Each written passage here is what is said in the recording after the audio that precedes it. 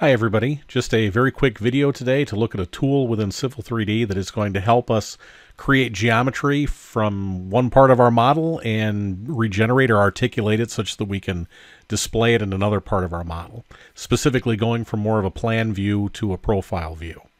Let me explain.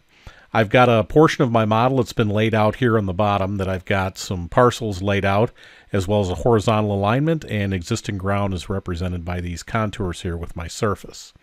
I've got the same alignment represented in a profile view cutting through that existing ground surface and displayed up here on top. What I would like to do is to be able to perhaps identify or locate points within other parts of my model such that I can see those or represent those in the profile as well, because right now the profile is really only showing what's going on with the existing ground elevation at the center line of the road. So we can use this tool or this transparent command for many different things. We'll look at one application today. I would maybe like to see what the elevation is at the back of the lots here and how it relates to the elevations at the center line. All right, once again, I can only see what's being identified with the profile as far as what's going on at the center line here. I'd like to quickly incorporate what's going on in the back of the yards.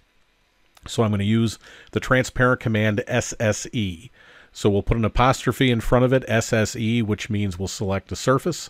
We'll select then a station, and an elevation will be read from that surface, and that point will be transferred automatically into the profile view of our choice. So let's execute a command that would ask us to identify a point. So this works with pretty much any command that will ask us for a point. We'll say create line, specify first point. I'm going to say apostrophe SSE.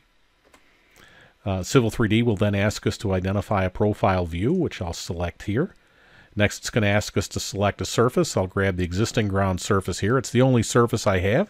However, I could select a proposed ground surface or maybe a composite surface, so the surface of our choice.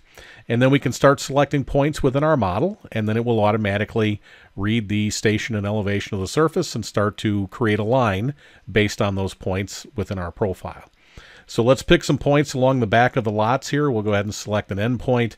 Come over and select an endpoint here, and as we pick those points within the model, we can see it's automatically being created within our profile view. All right, now some folks may take a look at this if we were going to create it, and I can project another alignment into the profile. That could be done as well. In my particular case, I'm grabbing points along the back of the yard to identify these points, which once again could be defined as alignment. But I could be picking corners of houses to see building pad elevations as it relates to the center line. I could be creating, if I want to show a light pole or something like that from within my model in my profile view, exactly where that's going to be located, station and elevation wise. All right, so very, very quickly, the tool allows us to create this geometry so that as we continue to pick our points, what I wanted to be able to see is that, basically the back half of my lots, the elevation is greater than that of the center line. So right now, from a drainage standpoint, I would have drainage coming from the back to the front that I would need to either incorporate or take into consideration as I move forward with my project.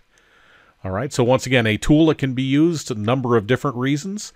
However, if you have points in plan view that you would like to identify in a profile view, and basically all you need is the profile view itself, a surface, and an alignment that is represented in the profile view, and we select our points, and whether it's creating a line or creating a block or whatever the case may be, the apostrophe SSE command will help us do that very quickly.